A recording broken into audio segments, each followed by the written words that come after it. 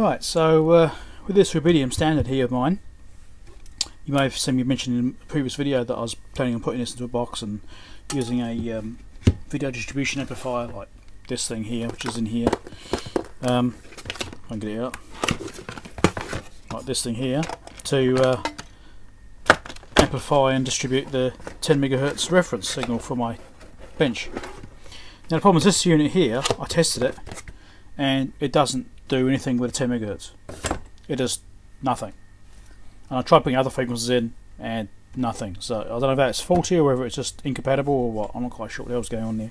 So my distribution amplifier idea is currently on hold until I sort that mess out. And I thought, well, in that case I'll just do the Rubidium side, and I'm just going to get this basically and put it into this nice black case I've got here. Alright, so this is quite a nice slim case. The Rubidium's a nice fit for it. As you can see there, it'll be a good fit. So a bit of glare on there, it's a bit bad. And so then I've got space to put, you know, connections on here and so on. And I could put a, you know, B and C socket on it and a power switch and, you know, LED indicator for power and lock and that kind of thing. Or, you know, 12 volt input or something like that. So I've got space down one side to put all those kinds of controls in. I'm undecided as yet whether I do an output on the back or on the front. I don't know, if I put it on the front and then I decide to use a rear output, you know, if I you know, then loop it to something which is hidden on the bench, do I really want to have a B and C on the front, the cable loop into the back? I mean, I don't know. So I'm a little bit undecided about exactly how to set that piece up yet right now. I mean, I'm tempted to have the output on the back. I don't know. I'm also tempted to put one on both sides. I could put an output on the front and the back. So the back normal, and I could tap into the front one if I need to.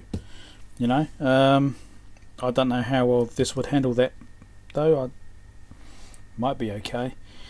I'm just trying to kind of allow for any situation about how I may actually configure this. Now, what I did want to build this thing up, because it required a 15 volt and a 5 volt power supply.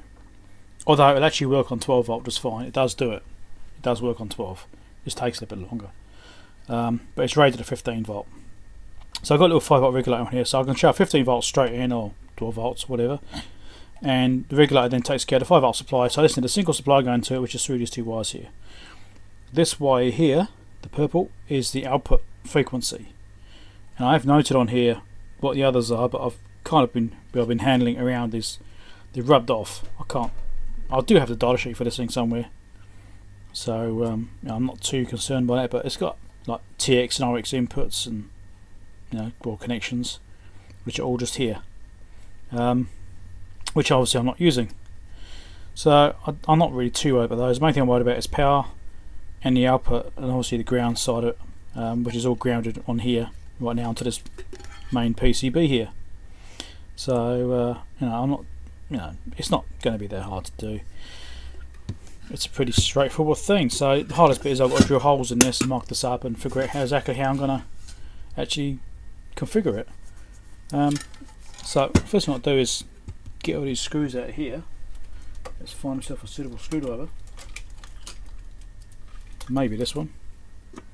No, not that one. I need to go to the other bench. Hold on.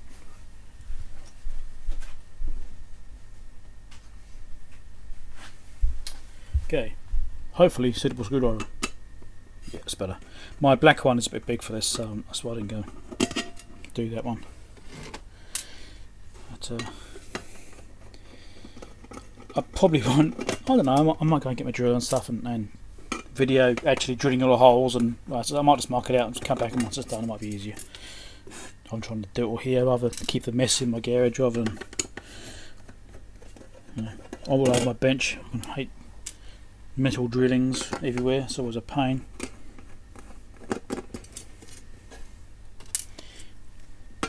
So I've also got to figure out how I'm going to mount this. I do have some tiny standoffs, or I could just bolt it straight to the bottom case, you know, drill straight through, and, you know, this is a bit tricky because of the way it's on that PCB, but it's not that bad. Now this case here came with a whole bunch of spares. Look, all these screws that came with it. Don't need them.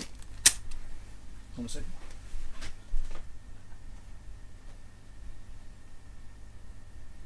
Yeah, so sounds like my wife's just got home. So I just heard a beep from my car alarm, so I'll probably stop for a second. I'll be back in a minute. Right, so I drilled the hole in the panel. I stuck some tape on the back of it here and drilled through and so on. And same for that switch there, but I also used my little nibbler tool here to cut out a square hole, so the switch fits in a bit better. It's not a perfect fit, it's slightly loose, but it's okay, you know. It's good enough, it ain't going to fall out or anything, it's fine. So I've got those holes there for the LEDs. So I'm going to put two LEDs on it, one for red, one for green, which are going to be red for power, green for locked. So that's nice and logical. I drilled out the holes in the bottom of the ball, the bottom plate there, and I drilled out the corner rivets of the rubidium. So these line up those holes, and I'll bolt through that. So it'll just sit on the bottom plate, and that should help heat sink it as well. And sort of 3mm bolts or something. Then I have to just put some feet on the bottom plate on the other side, obviously. Now what I've decided to do is put the outlet, well the RF outlet, on the back. That way, say it's this way around, for example. That sits like that in the front panel. Actually, I'll do it. Actually, can't I? No, it'll be like that. Front panel like that. Rear panel this side can have the BNC on it. So this cable can hopefully just goes directly to the BNC. Actually goes that way around. So we'll see if it's long enough. No, it's not quite. Nope, out of shot. Here we go. So holes are there, but it's a bit too short probably to reach the BNC. I don't know. It's close. I mean, BNC is going to be about there. Oh, look at that. It's not going to quite reach, is it? Oh, look at that. Doesn't matter. That's okay. Doesn't matter. I'll just put a little bit of extra wire on there. So the idea is that I'll just have one switch. You know, the switch on one side. So that'll be that end like that. And then over here I'll have the BNC close to the actual outlet to try and minimise lengths, and that keeps the wiring pretty much straight in, straight out. It's all a bit easier that way. So that's the plan. Alright, so I've drilled the hole in the back there, mounted the BNC socket on there, and I've aligned these LEDs. All I'm going to do is I've decided to common up the positive side so that they can both go to the 5V rail, and then I'll feed the negative to the negative rail, obviously through a drop down resistor, and the negative of the lock indicator will do the same as this one here. Like if you look at this unit right now, that's what I've got on here already. I've got an LED on there, and that's tied to the positive 5V rail, and then that goes through the drop down resistor into the input. So that's basically, you know, wired up already. So I'll probably just desolder. Or shall I leave it intact? Nah, I'll desolder that leg there. I'll take the sleeving off, desolder that leg, run a wire off that to the LED on the front there, and yeah. So that's pretty much, you know, all that's left to do. As you can see, I've mounted this on the plate now. It still needs feet put on there yet, but that's that part done. It should actually drop in there now. It should actually fit. There we go. That does drop in and fit. Okay, so it will actually go together. All I've got to do is do the wiring. One other thing I've got to do. See, I've done something silly here. I have not fitted a power connection. So I have to think about whether I just have a couple of wires coming back, or whether I actually put on like a 2.1mm socket. That's the other connection I need to do. So I shall have to do that too. That's a bit of an oversight, but that's fine. I'll go and do that. Okay, so it is built. I've got used a gland on the back here. Just drilled a hole and put one of those cable glands in there. Those like crimping ones. I didn't have any 2.1mm chassis jacks, so I just had to do that. It's fine. Twin core cable coming in for 12 volts or 15 volts or 12 to 15 volts. BNC jack on the back there with a shielded coax going up to here, which is then all tied on there. That's the original LED wire there, which I've taken off the socket or the plug, and I've run a new one on same colour wire, so at least I know, you know, which one's which. Let's just see in case I need to go back to that for some reason, testing or something like that. And everything else is there, right up to the front panel here. 2 LEDs are wired up. Let's bend this around a bit more, let's get it a bit more tucked out of the way. And obviously the power switch on the front. Now this has got power going to it. I haven't tested it yet. So let's close it up and then we'll flick the power on. Haven't closed it up even yet, I haven't done that. So it should shut. It does. Right. Okay, we had the power light at least. So whilst I'm waiting, I'll put these bottom screws in, because it takes a few minutes for it to warm up.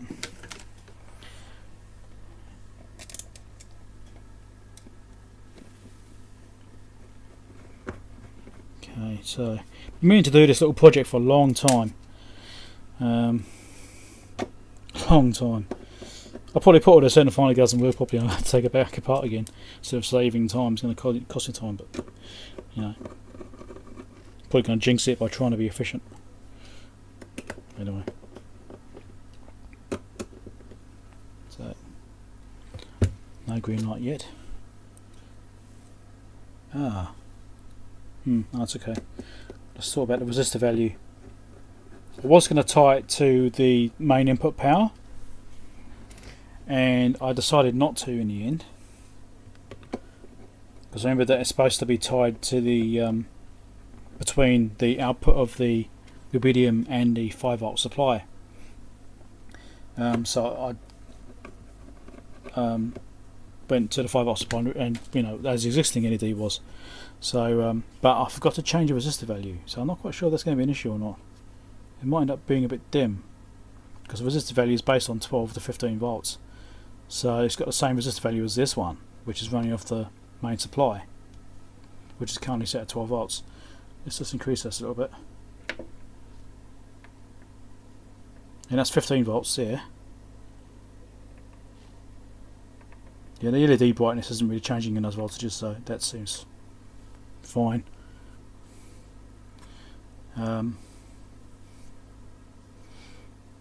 Yeah, so I'm going to run it off 12 volts. It can handle up to 15, but I'm going to run off 12. And let's wait for that LED to come on. It shouldn't be much longer. What I'll probably do actually while I'm waiting is hook up my Fluke counter. I'll get the HP and I'll get a cable and I'll make sure that the frequency is coming out. I can do that too, can I?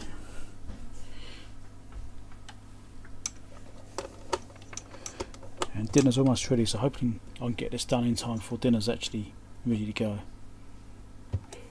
I'll be right back.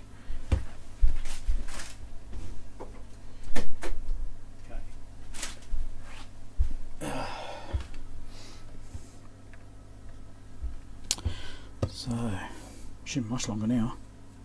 Doesn't really take that long. There's 10 MHz coming out on the counter, and it's still trying to find lock. It drifts up and down until it finds lock, so it's not quite there yet. But the actual output's working. Actually, I'll just hold that. It can't be much longer. So. Come on, hurry up and lock. Come on.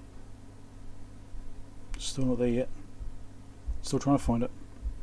It sweeps up and down in frequency, so it sort of goes right through its range to the top end and then sweeps back down to the bottom end, waits a bit, sweeps back up.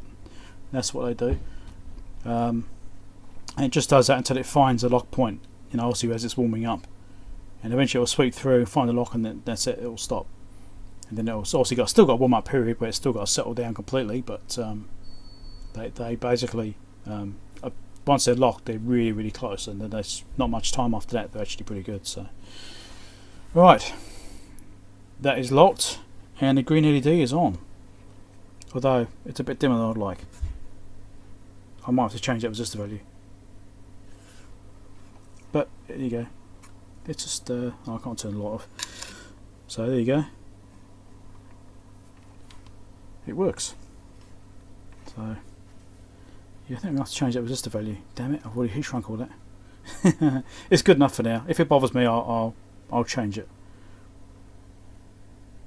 It's a bit dimmer than I want, but yeah. Anyway, it works.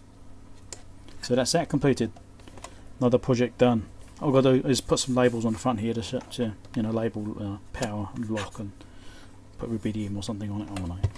Alright, have a good one. Catch you later. Don't forget to subscribe.